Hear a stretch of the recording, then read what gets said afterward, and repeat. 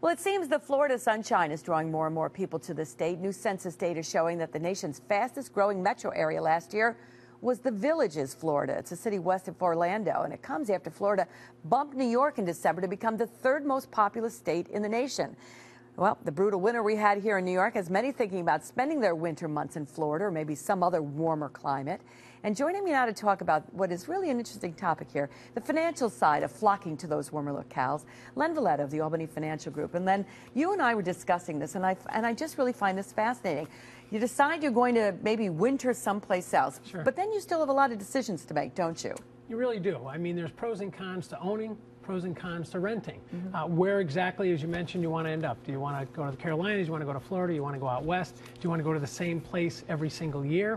Do you want to have the flexibility to extend your stay? If we're having a brutal winter like we are this year, some people want to stay longer. So you got to think of all those things, and obviously the cost of ownership as well.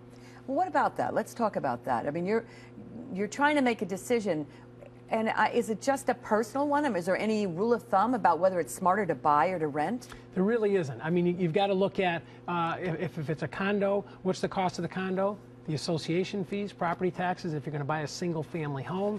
Again, you've got property taxes. If you're going to finance, you got the cost of the mortgage versus the cost of rent. And can you get the same place year after year? Can they raise the rent on you? So again, there's really a lot of factors to decide on, and it's not just a simple choice. And I'm sure you too, you have to factor in things, as you were saying, about what kind of implications there will be.